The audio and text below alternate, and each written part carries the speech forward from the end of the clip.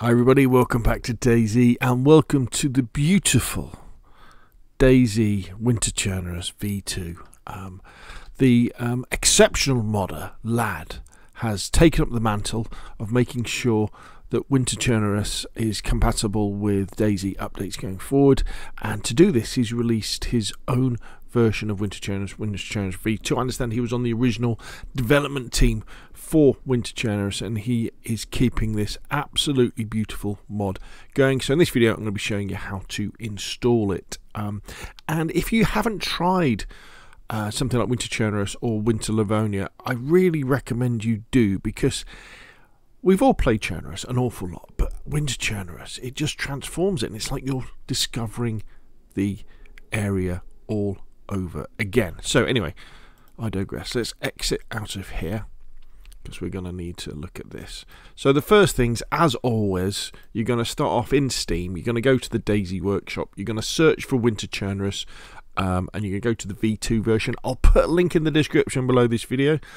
and then you're going to subscribe. And what you'll see straight away is, like many of the best mods, this mod does not have any dependency, so there's nothing that can break it if it stops working. It makes it relatively easy to install. Now, always have a really good read of the instructions, because there's some extra little coding that we need to copy and paste in down below as well. And also, I always recommend go down to the notes and the questions and comments and just read through them as well, because there's always a chance if there's a problem, and it may well have just arrived at problems or just reared its ugly head. It could be that Lad or any modder hasn't had a chance to address it yet, so you can see down there and then see whether it's worth waiting a couple of days for.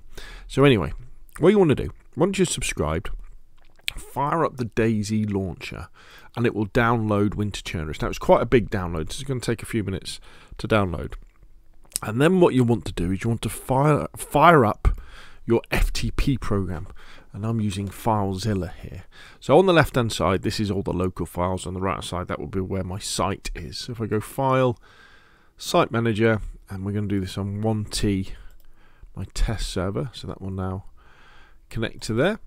So there it is. And then what we need on the left hand side is we need to find where the mod is. Now, there is an easy way of doing this. If you're not sure where it is, if you just go to the DayZ launcher, go to the mod section, then go to the right of where the mod is and click on this little arrow. Click on these little three dots.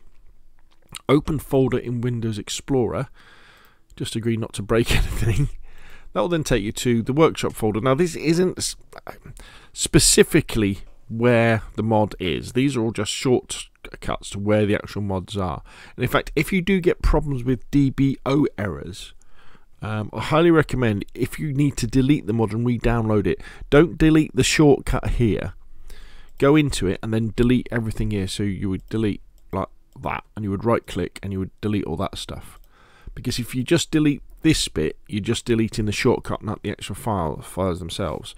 And if the modder, for example, adds some more or takes some of the PBOs away, that can cause problems. Anyway, so that's where all the mods are. So if we just left click up here in this box, that then gives us the address on our computer of where the workshop is. So then we can go back to our FileZilla, just left click up here, paste that over that, press enter, and there we go, we're in the workshop. So here's the workshop. So on the left hand side you can see all the mods. I've got far too many, and we need to upload the Winter Chernarus one. So I'm going to scroll down to find Winter Chernarus. Where is it? Winter Chernarus V2, there it is. So making sure DayZ standalone is clicked there, over to Winter Chernarus, right click, upload. Now I'm not going to do it now because I've already done it, because it's quite a big file and it takes a while. But these will then upload over to here, to Winter Chernarus. Now the next thing we need to do is, there's a thing called a key. And the key is one of the ways that the server makes sure that anybody who wants to join the server has got the correct mods, kind of. So, so all mods will have, well, all mods should have a keys folder with a key in it, and then the server, as you can see, has its own keys folder that will have all these keys in. So all we're going to do is just going to right click that, upload, and that, as you can see, Lad's key is there. Now the next thing we need to do is we need to start editing some of these files. And within Winter Chernarus, there's the types folder, and we've got the types.xml. So these are the additional things that we need to add to the types.xml on our server to make the mod work properly. So we can right click that, and we can click edit, and what should happen is your text editor should open up. So this, for example, this is my Notepad++. Highly recommend this text editor. Very easy to use. It kind of color codes stuff, so you can see when you make mistakes. And trust me, I make lots of mistakes. Back to FileZilla, and then if we go in our missions folder, so this is, and then we've got DayZ offline.chernarus+. These are all the XMLs and the JSONs that make the server run properly, that tell the server what loot to spawn in and where the buildings are and all that sort of stuff. So if we go into the DB directory, we can see we've got the big types folder. So I can right click this, and I can say view edit it, and this will then open it up in Notepad++ 2. So all I need to do is I can just copy that and then make a little bit of space at the top of the types, and then just paste it in. You see, I mean, I've already done it, so there it is. So this is the winter stash and the underground stash. This is something, I guess this is something that you can do in the mod to store things, which is pretty cool. And then we would save that, and then when you go back to FileZilla, it will say, "Oh, your types.xml has changed. Do you want me to upload it?" And you say, "Yes, please. Would you mind doing that?" And it uploads it. Now, this is the thing that it's easy to forget to do. So now we go back to Steam, and we scroll down, and we can see we've got installation types. Add this to your types, which we've already done. And then the init.c, we need to replace the void main in your init.c with this. Now, I'm not quite sure what this means. So, lad, if you watch this video, if you don't mind explaining maybe with a comment below why we need to change this, because it's something to do with the date. Now, I understand it's setting the date as Christmas Day. But yeah, so anyway, so how do you do that? So what we do is we go back to FileZilla, we go to DayZ offline.chernarus+, and init.c is there. So we right click and we view edit that.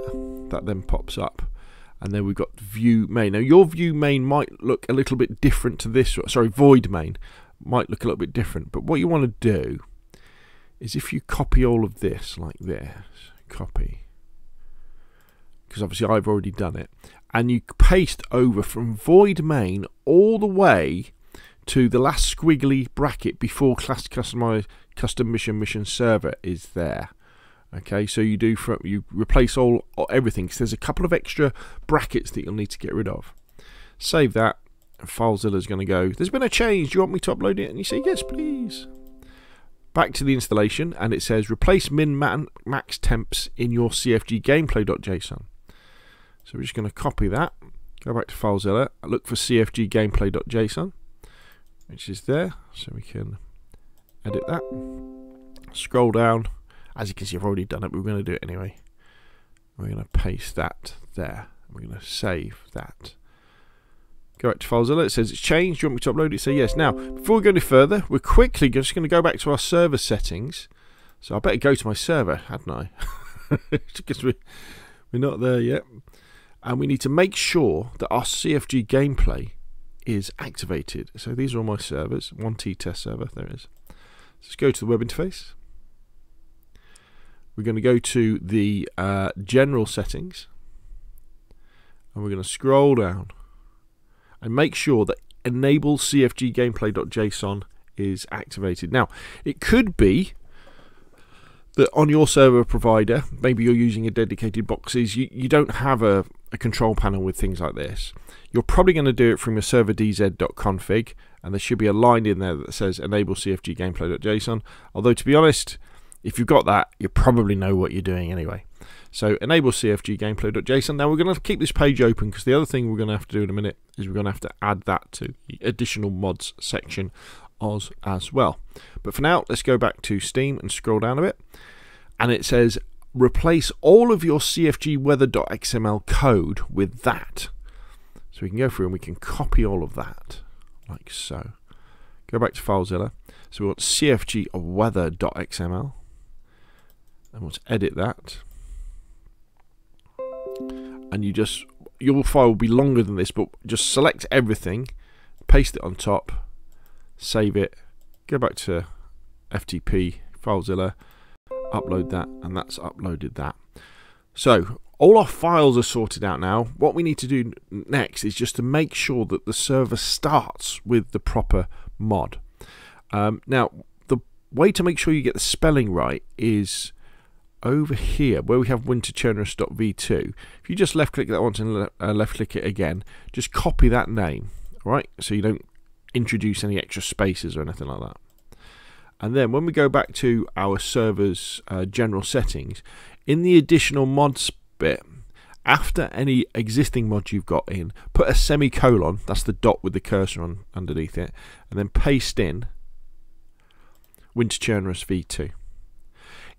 If you don't have this, this will be in your Windows batch file that starts your server, or your .bat file. But again, if you've got one of those, you kind of probably know what you're doing anyway, so you don't need me to tell you anything about that.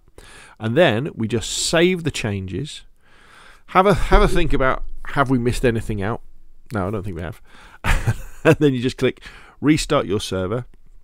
The server will go through the restart, and you'll be back with Winter Chernarus ready to go, ready to enjoy. And big thumbs up, big thanks has to go to the lad with keeping this mod alive.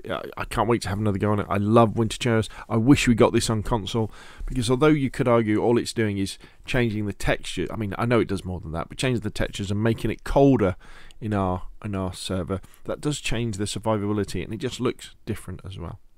So hopefully you found this video useful. If you have, hit the like button. If you want to see more of the same, press subscribe, and of course I'll see you again soon.